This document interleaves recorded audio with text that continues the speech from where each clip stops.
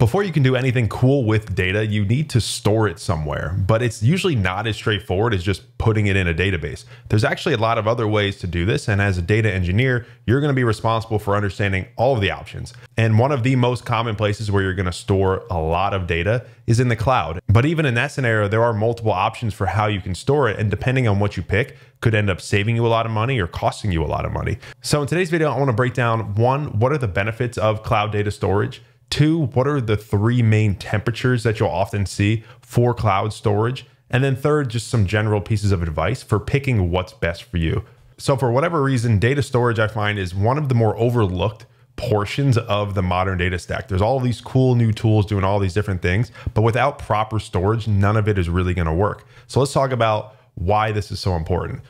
First, it's a cost factor. I mean, and data is becoming generally more inexpensive compared to other things, but you still need to be mindful of it. And so as more data is generated, more data needs to be stored. And again, we said it's not as simple as just putting it in a database. You're going to need to keep up with all of this scale. And that's where the cloud providers offer a great way to do this. You can basically infinitely scale your data. The alternative would be to just put it on a local network drive or maybe in your own storage facility of some sort, but you're going to be responsible for scaling that and making sure you have it available. But that leads to the next point, which is availability.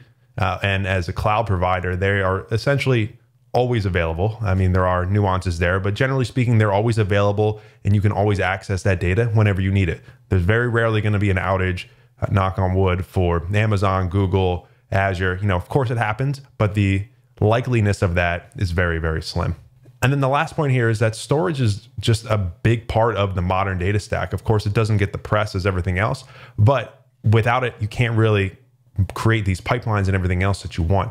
A lot of times the cloud storage is used as a data lake or a landing zone for all of the source data. Everything gets dropped there first, and then from there it gets extracted and loaded downstream into Snowflake, BigQuery, or whatever database you're using for further analytics. You know, the last thing you want to do is bottleneck this entire process by not thinking clearly about the cloud data storage that you pick, and more importantly, the different temperatures, which will lead us into this next portion, which is the 3 different temperatures of data storage.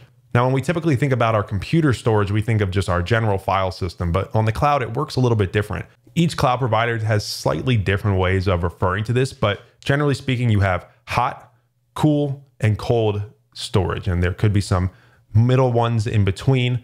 Generally speaking, the hotter storage that you pick is going to represent something that you want to access more frequently, as opposed to the coldest end of the spectrum is something that's less frequently accessed and will be cheaper because you're basically agreeing to not access it as quickly as something else. So you get a discounted rate for that. So let's break each of those down one at a time. So first is hot. Like we mentioned, this is going to be stuff that's accessed frequently. You can think of this like a Google Drive or really like a normal file system.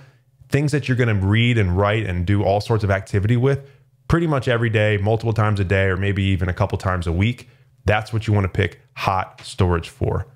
Warm or cool is going to be that next layer, and that's something that maybe once a month, once a quarter, you're going to need access to, but it's not something that you're frequently drawing from and trying to do different activities on.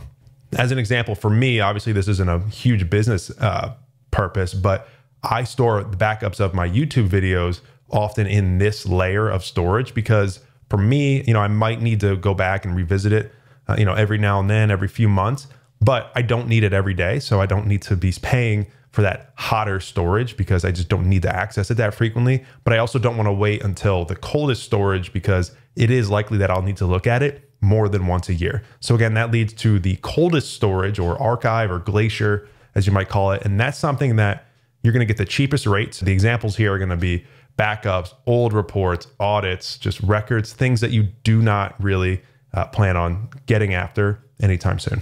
And while you're going to get the cheapest rates here, do remember that you are agreeing when you select this setting that you're not going to access it for the given amount of time. So let's say you mark the setting as the coldest, but then you access it within a week or within a month, you're still on the hook for paying for that entire duration of the year or whatever the agreed upon setting is for that selection. Now that we know the different temperatures involved here, how do you actually go about selecting which one you're going to choose?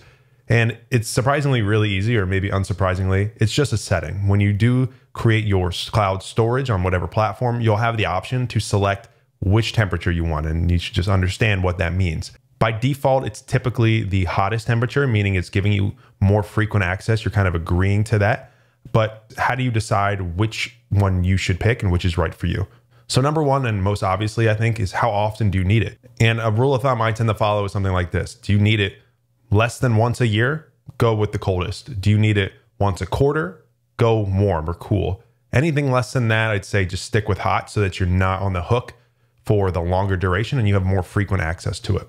And the next thing here to consider is how much data do you actually have? Oftentimes you're going to be charged by the gigabyte. So depending on how much you have is going to determine how much you get charged.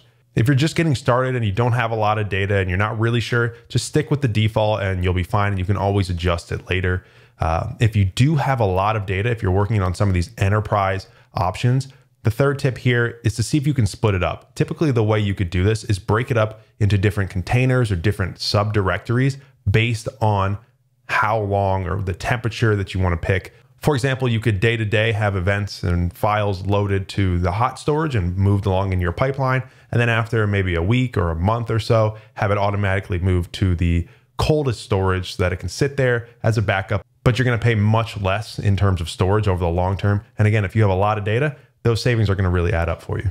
So data storage isn't glamorous, but the reality is without it, there is no data engineering. But now that you understand the different temperatures and the different options you have, you can be more strategic with how you store your data and how you set up your entire pipeline around it. So thanks as always for watching. Hope you found this helpful, and I'll see you next week.